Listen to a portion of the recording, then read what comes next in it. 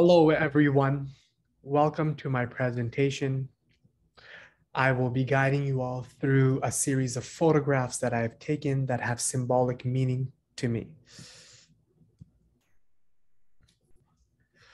So this first photograph is a series of two images. The one on the left shows how I was battling with depression, and the one on the right with addiction. As you can see with the depression, man is looking down, he's not looking up at the world, and that's how I felt. And the second one, addiction, is this man that looks like he's aging and he's holding this heavy cinder block. And that's what addiction was for me because I was on painkillers and I was taking recreational drugs.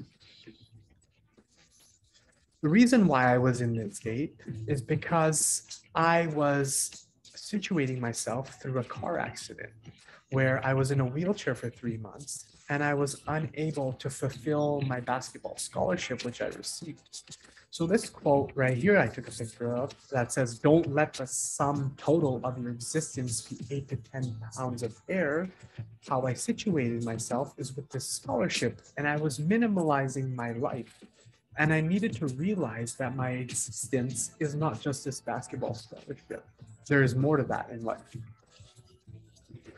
This is a photograph that I took of a quote that says, "The thief left it behind the moon at my window." And what this meant to me was that these dreams that I have of fulfilling this scholarship have not been stolen, that my dreams are still here for me to achieve. And that at my window is actually a metaphor for my eyes, that I need to look through this window and see that there's more to life than just this scholarship that I have lost. So this next photograph that I took is of a neon sign that my mom is standing in front of that says, "Look out." And that's what I needed to do. I needed to look out and see the world.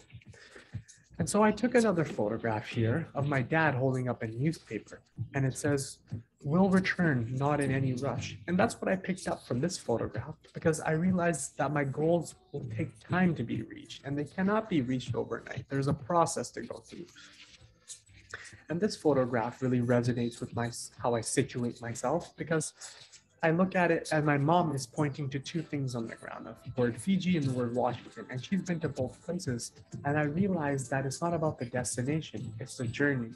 And our mom was an immigrant that came from Fiji to Canada and built this life of abundance and prosperity. And I can do the same. And finally, I transformed. I overcame addiction. I got my wings, and I'm able to share this journey with you all here today. And I thank you for being here.